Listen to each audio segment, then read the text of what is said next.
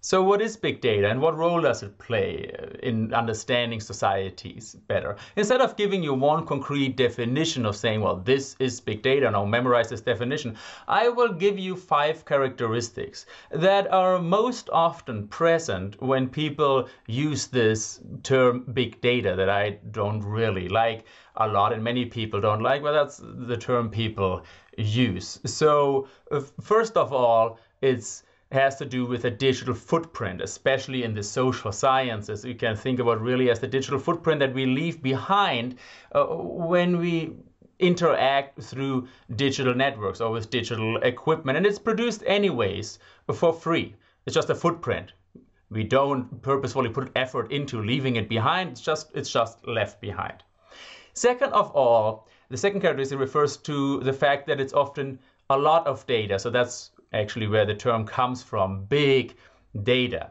The effect for the social sciences is that we can often forego sampling. So usually what we traditionally did is we just looked at a subgroup of people in society and just worked with them. It had to usually be between 60 and 80 people for it to be representative. It had to be random sampling and so forth. And the sampling we usually refer to as the small n.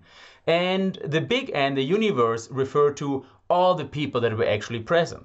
Now, the idea behind big data is, well, we use the digital footprint of almost everybody that is in a specific task or a specific sector, so we don't have to sample. We just register everybody who is in there. So small n, the sample is equal to big N, the entire universe that we are working with. So this is a reference to statistical work. The third characteristic is what people call data fusion, and that's the fact that big data, or the digital footprint, is often highly unstructured and incomplete. You're not rigorously on social networks every day, and not everybody is with the same intensity on social networks. So what we say is, well, it's as unstructured, it's completely incomplete. So if I have a database, not every row and every column is completely filled out, but we have so much of it, we use complementary data sources to make up for the missing pieces. And these data sources can be of different kind.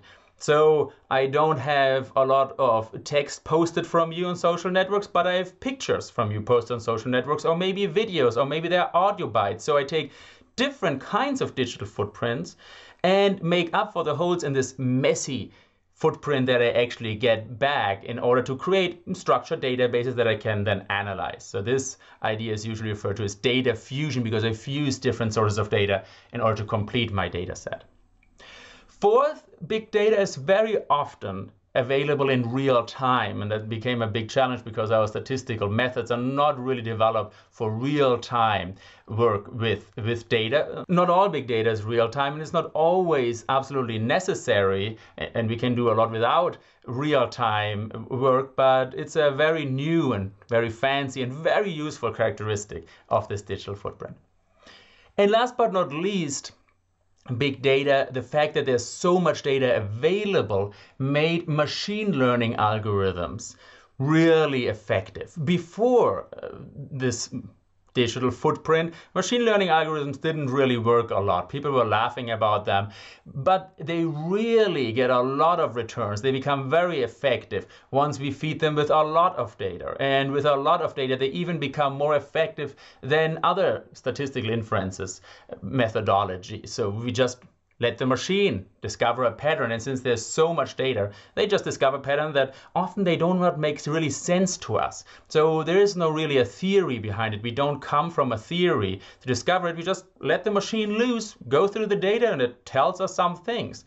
Sometimes they're very interesting insights that the machine gives us, and then we look for a theory, but in retrospect, actually, the machine itself, it didn't have a theory. It just looks for patterns. So these are 5 characteristics that most often are present when people talk about big data. It's just a catchphrase that often represents these 5 characteristics. So let us go through them one by one. I give you some examples of each one of these characteristics.